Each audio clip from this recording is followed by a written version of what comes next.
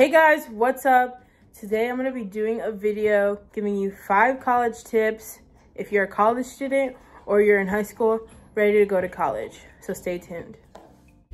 I don't know how much you're going to benefit from this video, but I hope you guys enjoy.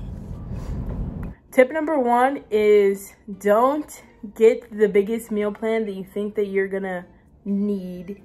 Because if you get the biggest meal plan, 1, you're spending way too much money, and 2, you're not going to use it all. I would say get the medium or lower meal plan, and then you can be getting groceries. Because sometimes for lunch, you're not always going to want to go down to the cafe and eat food. You're going to want something really quick and easy that you can just grab in your room and go. And that's for breakfast and dinner as well. So you want to get foods that are really just easy to eat and snack on, and just save your money and be smart. So tip number 2 is get a planner or a planner app. I have a planner app or calendar app on my phone. So anytime I have an assignment, I just put it in there, or when I get the syllabus, I put the assignments in my planner that I know that are going to be on a certain date. That just keeps me in check, so I know when everything's gonna be due, and you don't fall behind. Once you fall behind in college, it's kind of downhill from there. It's really hard to catch back up. Tip number 3 would be probably to join some kind of organization or club on campus.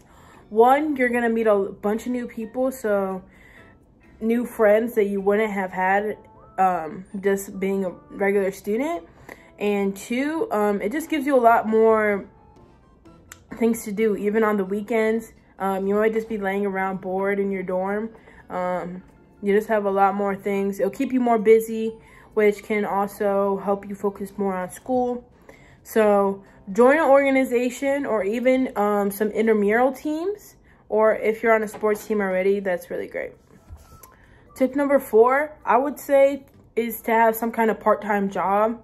Either if it's work study or it's just a regular part-time job that you work off campus or through school as well.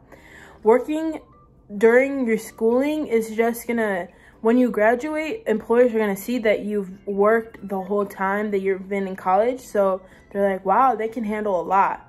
Also, the extra income is just nice to have, even if you have a car, or you just want to have a little extra spending cash and you don't really want to rely on your parents the whole time you're through college. It just gives you a little extra security net that you didn't have before, and you can work 10, 12 hours a week and still have that extra money with not feeling too stressed out from working too much. So just look out there. There's a ton of part-time jobs that are always looking for work, and even seasonal work if you just want some extra money. Tip number 5 is just get your stuff done ahead of time. A lot of the times the teachers tell you way far in advance when an assignment is due. A lot of the times you can get it done the week before it's even due. Sometimes I like to just do things like the day that I get it, so I know that it's done and I don't have to worry about it.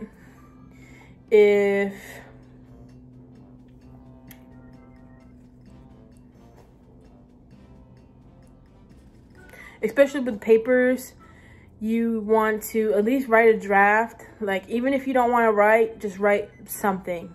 Just don't leave the paper blank. If you're writing a draft, just get a little bit done. And then once you're ready to type the whole thing, you'll have something to work off already. So then you won't just be writing something random. That's it for the video. Make sure you get your 8 hours of sleep so you don't end up looking like this.